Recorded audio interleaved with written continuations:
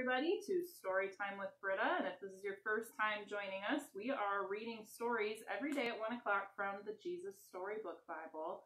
And I really like this Bible because of just the way it tells the stories, and it's very easy to understand, and it's great for your kids, and I think it's good for adults too.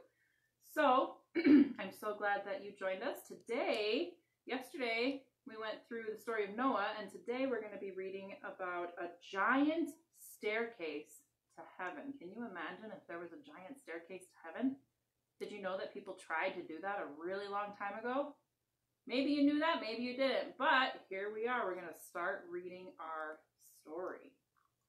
This comes from Genesis chapter 11. Noah and his family lived in the land, and his children had children, and those children had more children, and then those children had even more. Well, you get the picture. Until there were lots of people on the earth once more. Now, back then, everyone spoke exactly the same language, so you didn't need to learn Swahili or Japanese or anything, because you could say hello to anyone and they knew what you meant. One day, everyone was talking, and they came up with an idea. Let's build ourselves a beautiful city to live in. It can be our home, and we'll be safe forever and ever. Then they had another idea. And let's build a really tall tower to reach up to heaven. Yes, they said. We'll say, look at us up here. And everyone will look up at us. And we'll look down on them. And then we'll know we are something. We'll be like God. We'll be famous and safe and happy, and everything will be all right. So they got to work. Brick by brick, the tower grew higher and higher until it soared above the city, touching the sky. They built stairs in the tower to climb to the top. It was like a giant staircase to heaven.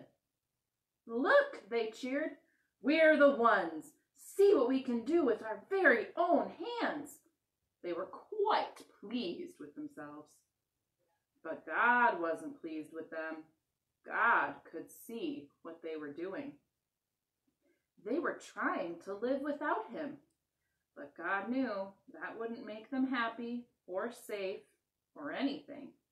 If they kept on like this, they would only destroy themselves. And God loved them too much to let that happen. So he stopped their plans. One morning, they went to work as usual, but everything was different. Their words were all new and funny. You see, God had given each person a completely different language. Suddenly, no one understood what anyone else was saying. Someone would say, "How do you do?" And the other person thought they said, "How ugly are you?" It wasn't funny.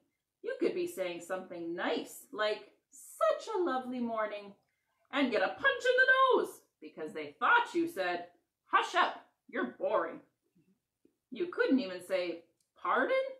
to check if you'd heard right, because no one understood that word either. It wasn't easy to work together after that, as you can only imagine. People were always quarreling and fighting and getting in a dreadful muddle and becoming grumpier and grumpier until at last they were all too cross to keep on building and just had to stop. After that, people scattered all over the world, which is how we ended up with so many different languages to this day. You see, God knew however high they reached, however hard they tried, people could never get back to heaven by themselves. People didn't need a staircase.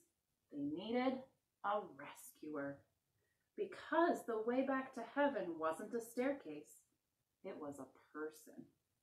People could never reach up to heaven, so heaven would have to come down to them. And one day it would. And that is the end of our story today. And I'm so glad for those of you who joined us either live or if you're catching this on the replay. It's been so fun to be able to bring these stories to you through this medium when we can't all be together.